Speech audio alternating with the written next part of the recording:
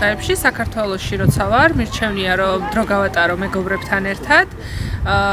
შევხვდემათ, წავიდეთ კაფეში, კინოში, ვისაუბროთ სხვადასხვა თემებზე, გავისეირნოთ რაც შეიძლება მწვანე ადგილებში, როგორიც არის მთაწმინდის პარკი, ლისის ტბა, კუს ტბა, ან რამე ესეთი ტერიტორია. ჩემი ძირითადი დასვენების და გართობის წყარო ეს არის, მით უმეტეს, როცა გაზაფხული მოდის და კარგი ამინდია, უფრო გარე სივრცეებში გვირჩევნია ხოლმე მყუდროდ, ასე ვთქვათ, ყოფნა მეგობრებთან ერთად.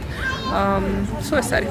საქართველოში უმეტესობა დასვენების დღეებს ის ადამიანები, რომლებსაც ბავშვები ყავთ, ოჯახი აქვთ და პატარა ბავშვები ყავთ, ალბათ ისევ და ისევ პრიორიტეტს ანიჭებენ გარე და მწვანე სივრცეებს, ჟანგბადის გამო, განტვირთვის გამო, რელაქსის გამო და ზოგიერთს ურჩევნია უფრო მაგალითად წავიდეს კინოში მეგობრებთან ერთად, ან უბრალოდ მშვიდი საღამო მოიწყოს, წიგნი წაიკითხოს, რა ვიცი, რომელიმე სასტუმროში წავიდეს ქალაქგარეთ, სადაც დაისვენებს სპა, რელაქსი, მასაჟი და ასეთ გზებსაც მიმართავენ კი.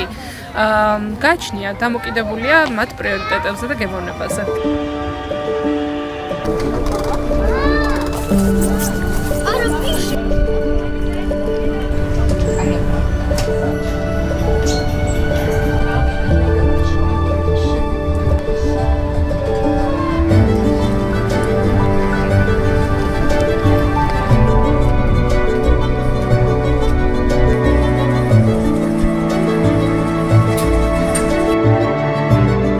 Смотря зависит от человека, там молодежь, там по барам, по клубам могут ходить.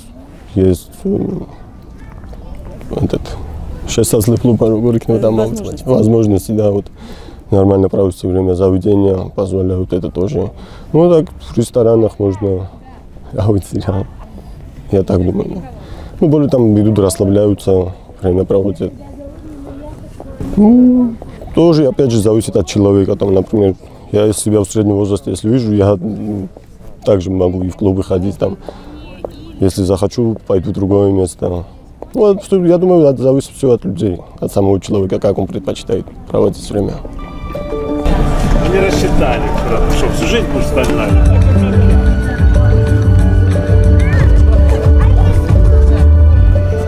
Most of our weekends are spent by roaming the tourist locations in Georgia, and we mostly look forward by traveling through public transport and stuff because the other means of transport kind of seem expensive and due to the age restrictions and stuff, and we mostly are trying to enjoy Georgian food and experience Georgian culture. In India, normally we just call our friends, take our motorcycle, go for a tea in the cafe, and just roam around here and there, exploring the city and stuff.